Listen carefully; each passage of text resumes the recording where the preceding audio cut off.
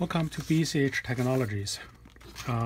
Today we're going to talk about how to interpret the nozzle check from Canon. And this is a standard nozzle check page. What happens is you have two cartridges. One is black, that's in the that has pigment ink, or maybe you convert it to the dye ink already. And then you have another cartridge. The cartridge have CMY. Okay, so what happens is if you print a document and in the black, the printer will just use the black to print the document. However, if you print a photo, even it's gray or some other colors, even it's black, the printer combine those three colors. Pigment ink has been known that it's not really great on the printing pictures. So when you print pictures, the printer is trying to use those three colors to print the picture. So that's why you have this.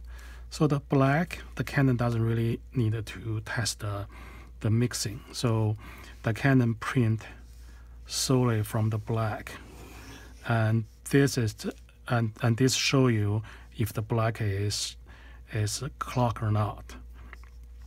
And then for the colors, for each color, Canon going to print at two levels.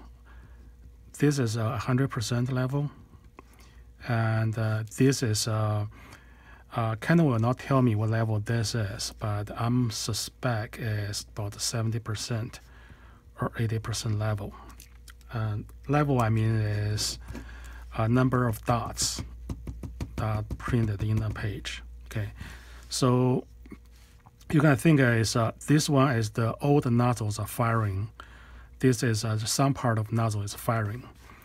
And I had a conversation with Canon for like about an hour, and they described to me as when you have a clog, the clog might not be shown if you have all the nozzles firing, and the clog may be here when only some of the nozzles are firing. So that's why they designed two levels.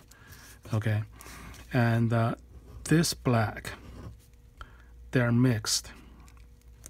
Okay, they are mixed black. This is not so you can say as if you make CMY, you have a different kind of black than the real black. Okay, those are two different those two different things. Okay, so same as magenta, same as yellow.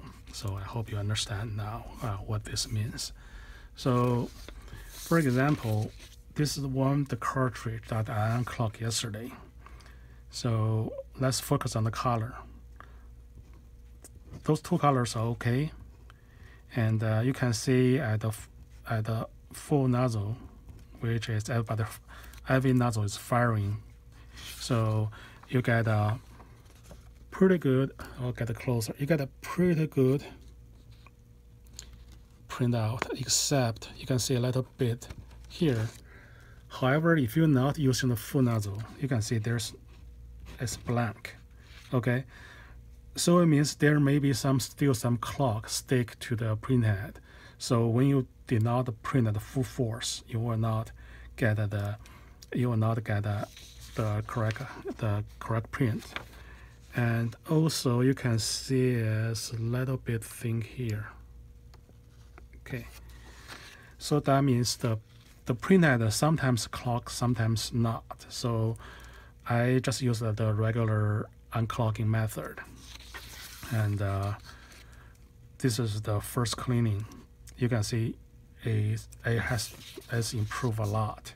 Okay, so even at the half nozzle, you get a printout. Okay, so this will tell you some of them still need to be cleaned. And then actually, this page is the third page after cleaning, so everything is fine. Okay.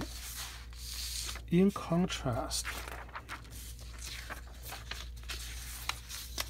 if we have this kind of cartridge, okay, you can see it's just opposite. So when at the full nozzle, you get nothing coming out, and then when you have a partial, and then you get a perfect print. So this is the problem that I think. Okay, I have a theory. I brought to Canon, but that they won't verify. And all they tell me is you can go buy a new cartridge. So basically, they don't want to answer it. So I suspect if you see, I have another video which show you when the printhead is about to die. I have this kind of super bubble. Okay. It's not, so here's my theory, is if you only fire a couple nozzles, okay, I think the printhead is fine, so it's like this. But when you fire everybody all together, it's known that when the printhead is dying, it starts overheating. So that's why this is not printed, but this is print fine. Okay, this kind of printhead is really hard to find, and I'm really glad one of our customers sending one for troubleshooting, so we replace it with a virgin cartridge. But this is the one that printed this. Okay, so you can see it's not virgin, so it's been used. So it's very likely this guy is maybe at the end of his life, and we cannot confirm this theory. One thing we can try is we're going to try all the unclogging method, see if we can unclog this, and if we can unclog it, we want to see how stable it is. Okay, so then we may.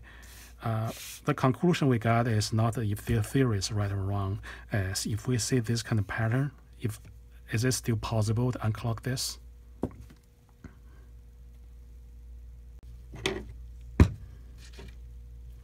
At first, we make sure everybody get enough ink.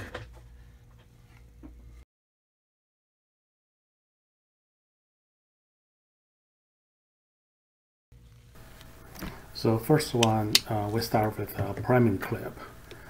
This is really effective if there's some air bubbles blocking the nozzles. So we can see the color is close to black, which means all three nozzles can output the same amount of ink. Okay. So we got a white paper towel to wipe off the excessive ink before we put it in, and you can see all three colors coming out.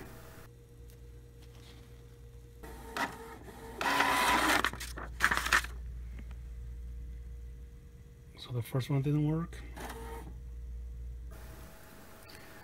Then we put it in the boiling water, just in case there's some really tough clogs. So we're going to use the heating to loosen up the clogging.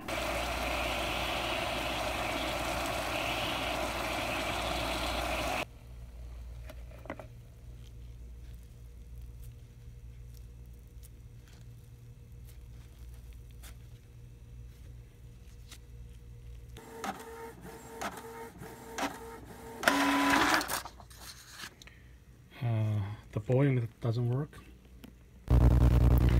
So we tried ultrasonic cleaning, and still we're trying to loosen up the clog, if there is any clog.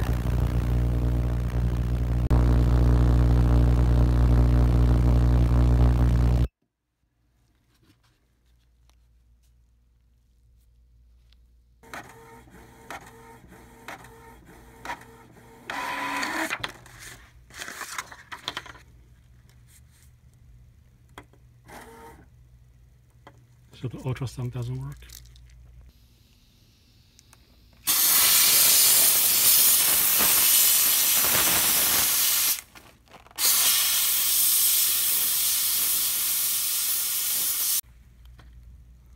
And the steaming doesn't work. Okay, now I'm going to do the vacuum. I'm going to fold a paper towel, put some water on it,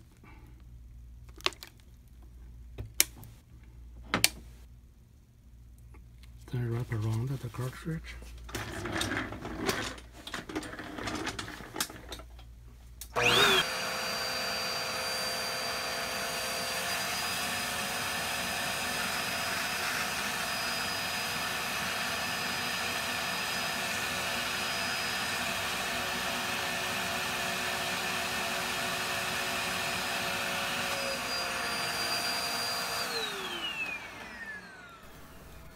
And then you just do a little dab on the paper, and you should be able to see all the three colors coming out.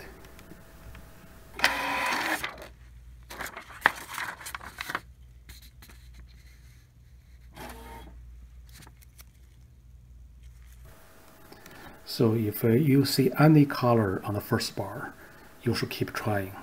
However, in this circumstance, if you see the first bar is completely missing, and the second bar is perfect, and what I can tell you is it's really hard to unclog. Okay, I hope you enjoyed this video. Visit us at www.bchtechnologies.com or locally at Greensboro, North Carolina. Thank you. Have a good day. Cheers.